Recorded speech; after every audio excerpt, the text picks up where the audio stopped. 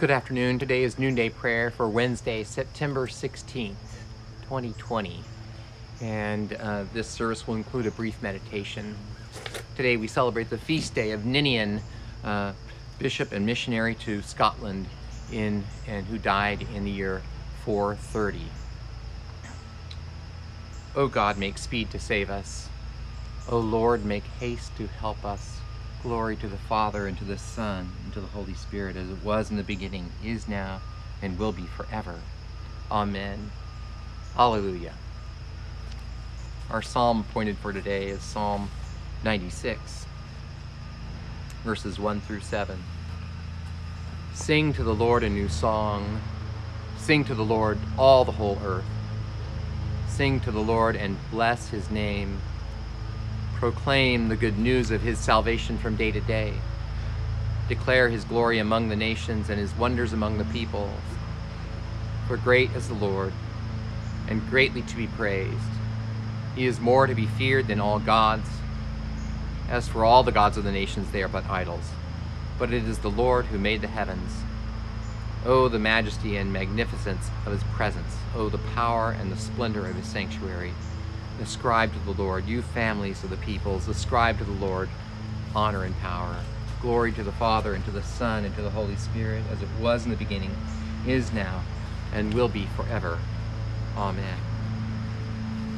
Our reading for today comes from the Gospel of Matthew, chapter 28, and appropriately is witnessed to in the life of Ninian. Verses 16 through 20 in Matthew. Now the 11 disciples went to Galilee, to the mountain which Jesus had directed them. When they saw him, they worshipped him, but some doubted. And Jesus came and said to them, All authority in heaven and earth has been given to me.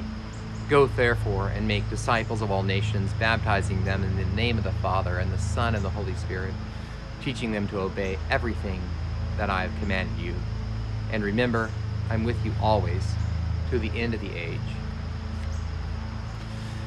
As we celebrate today Ninian, of whose writings we know very little, but we have the larger Celtic witness of Christianity in the British Isles to give thanks for, as Ninian's witness is there.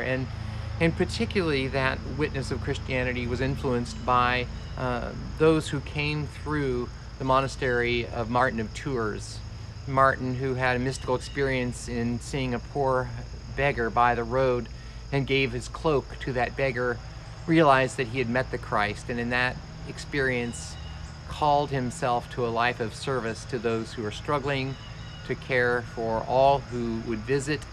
And it's that mystical vision of the risen Christ in every other person that forms the basis of our baptismal covenant, and is a call for all of us to respect the dignity of every human being, to seek and serve Christ in every person, loving your neighbor as yourself, again, as our baptismal covenant says. And so today we celebrate Ninian, who precedes really the Roman establishment of Christianity in the British Isles, part of the deeper, earlier culture of Christian witness.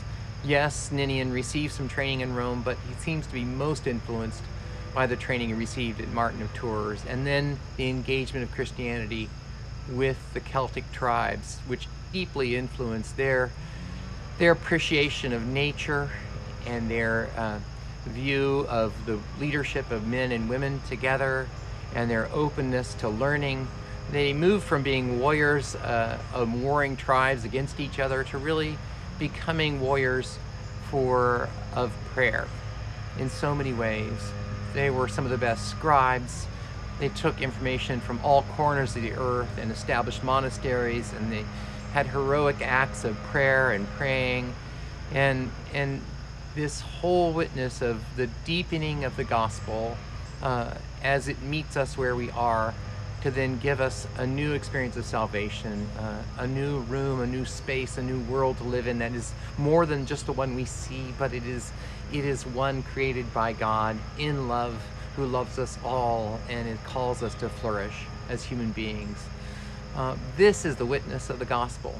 This is the witness of the early Christian missionaries to the British Isles, out of whose tradition we come. It is one of friendship, one who listens to the heartbeat of God, one who finds God in the thin spaces in the creation itself and sees the creation as a third testament.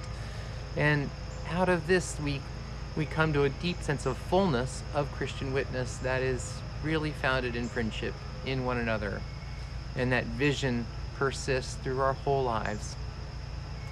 I hope on this day, as you remember this early Christian missionary to the Celtic peoples in Scotland, Ninian, who traveled beyond Hadrian's Wall outside the established Roman Empire to these unknown people, that you find yourself open to the deepening work of the gospel that meets you where you are now and then says, and now let's go deeper. Let's find the something more in life we're all called to. And so doing, you say to yourself, ascribe to the Lord power and glory and honor and praise. Let the whole earth rejoice. Amen.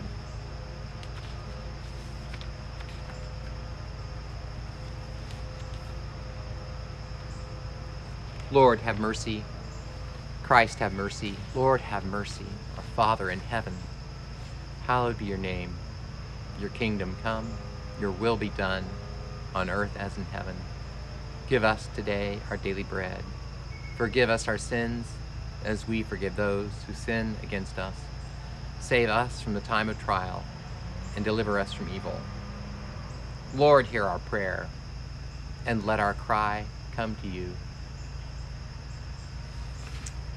We pray the collect for Ninian. O God, who by the preaching of your blessed servant and Bishop Ninian caused the light of the gospel to shine in the land of Britain, grant, we pray, that having his life and labors in remembrance, we may show forth our thankfulness by following his example of zeal and patience, through Jesus Christ our Lord, who lives and reigns with you and the Holy Spirit, one God, forever and ever. Amen. Just invite your prayers at this time of thanksgiving or intercession. I pray for all those who are working on lawns today, whose noises we hear at this moment, and those who labor on our behalf.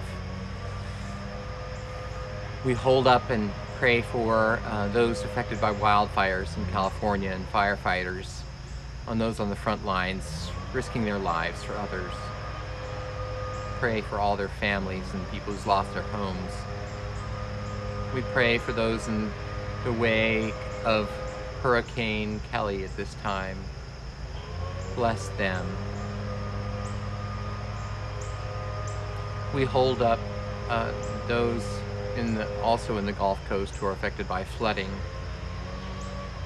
We pray for those who are affected by COVID-19 in this time and pandemic. Bless those who've lost loved ones.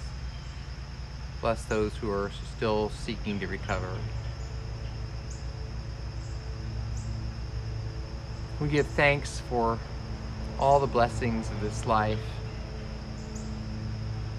for all that is good, for the deeper claim of the gospel, as it calls us past our everyday life into a deeper world, a greater world of love and acceptance and joy that persists for us always. Open our hearts to that new space and world you've created. Let us bless the Lord. Thanks be to God. And now may the peace of God, which passes all understanding, keep your hearts and minds strong in the knowledge and love of God and of his Son, Jesus Christ our Lord. And the blessing of God, in the name of the Father, and the Son, and the Holy Spirit be with you and those you love and pray for, now and always. Amen.